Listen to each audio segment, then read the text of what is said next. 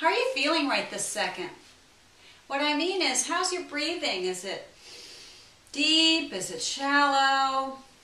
How about your hands? Are they hot? Are they cold? Are they prickly, tingly? Are you wondering where I'm going with this? Hi, my name is Stephanie Bennett-Vogt, and I'm the author of Your Spacious Self, Clear Your Clutter, and Discover Who You Are. Something happens when we shed light on those places we don't normally notice or observe. Maybe our breathing grows more calm simply by placing our attention on it. Believe it or not, clearing clutter, whether it's the stuff spilling out of your closets or the noise spinning around in your head, can be as simple as that.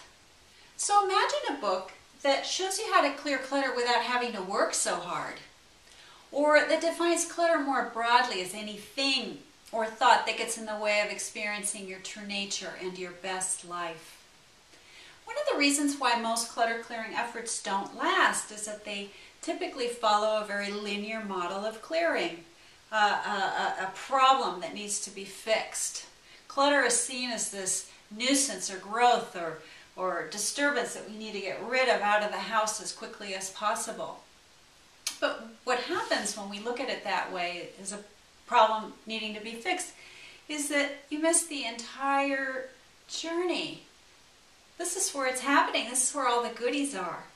The goodies that can only be experienced by slowing it way down and being more of a witness to the emotional weather patterns that often arise as we start to slow down, and cultivating a nourishing practice of daily self-care. You can learn more about me, my book, my blog, and a variety of online clearing resources by visiting my website at spaceclear.com.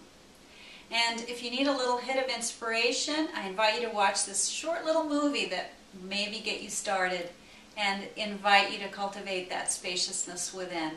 Enjoy the journey, discovering your spacious self.